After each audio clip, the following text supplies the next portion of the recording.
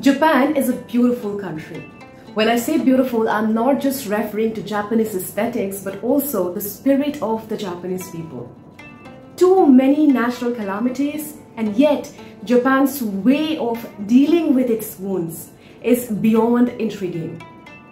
Hello and welcome to my channel. Today we will explore 7 intriguing psychological ways Japan heals every time. My name is Ashok and you are watching Mastermind.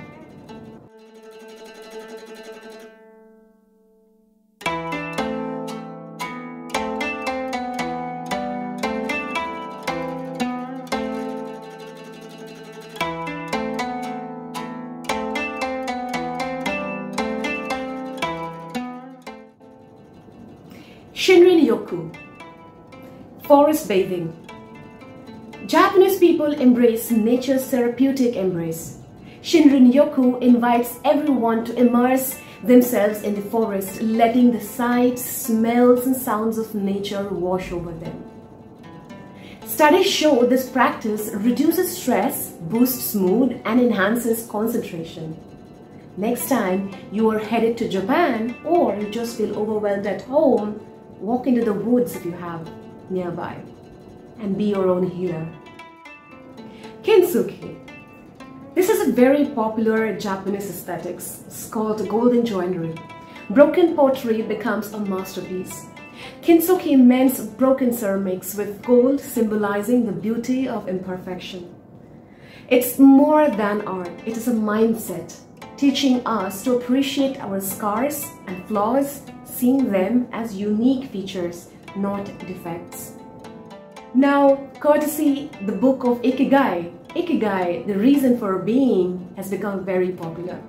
Through this, you can deep dive into self-reflection. Ikigai asks you, why do you wake up in the morning?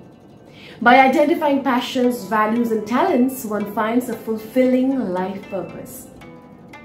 When daily actions align with Ikigai, happiness and motivation soar for the Japanese people.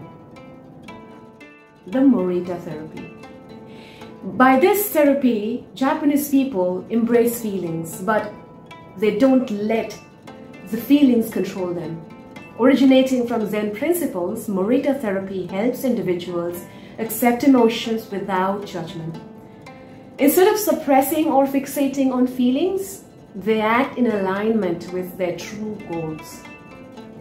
It is a journey from reactive to proactive living. Nikon reflection. Gratitude through introspection. Practiced regularly or in retreats, the Japanese people experience Nikon, which is a deep reflection on one's actions and their impact on others.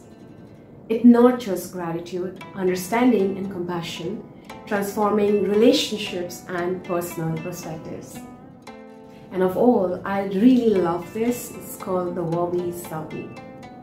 Finding beauty in the incomplete and transient. Much like kintsugi, it is rooted in Zen Buddhism. Wabi-sabi celebrates the imperfect, fleeting and simple. Whether it is a chipped vase or the fleeting beauty of cherry blossoms, it reminds us of the transient nature of life and the grace in embracing it. You can watch the movie 5 centimeters per second and you will realize this beauty. For the Japanese people, session is a way of diving deep into Zen meditation. Session is an intensive retreat guiding its participants to profound states of consciousness and clarity. It is not just sitting silently, it's about touching the sense of existence, redefining your relationship with the self and the universe. These Japanese therapeutic practices offer unique lenses through which Japan approaches well-being, embracing their devastating experiences every time. These practices might lack scientific evidence, or there might not be enough scientific interests in this space, but these are nonetheless symbolic of Japan's core belief in inner healing sourced from nature, diving into deep human psyche. So let me know, which one of these healing processes sounds most impressive to you and you would like to try it out someday.